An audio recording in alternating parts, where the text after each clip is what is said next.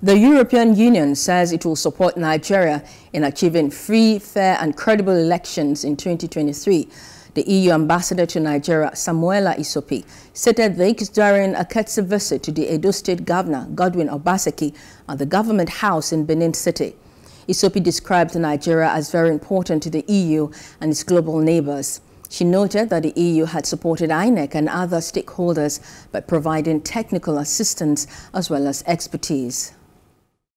Today it's 70 days ahead of elections, so we also try to use the opportunity of our visits to the states in Nigeria to engage with political actors and to discuss issues related to elections. And the reason is very simple. The European Union has been supporting election processes in Nigeria since the return to the civilian rule. We have consistently deployed election observation missions, and we will do the same thing for the next upcoming elections.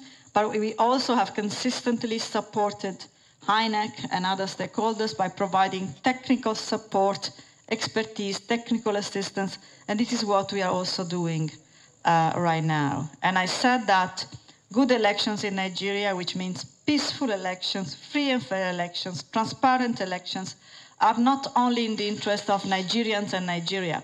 They are also in the interest of Europe. We are your main neighbor.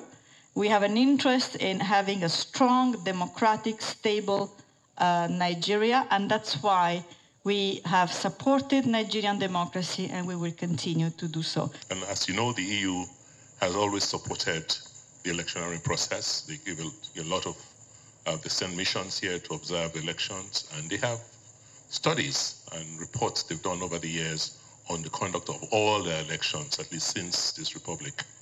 And gleaning from those reports, they've come to check, to also see and advise the areas and what we can do to make sure that we have properly conducted, transparent, fair, and safe elections this time around. So, you know, they've come in a true spirit of partnership to come and see how we can work together, how we can support our efforts, not only at the political level, the cultural level, issues of economy, but to just ensure that we continue to strengthen the relationship between, you know, not just Nigeria and the EU, but also subnationals within.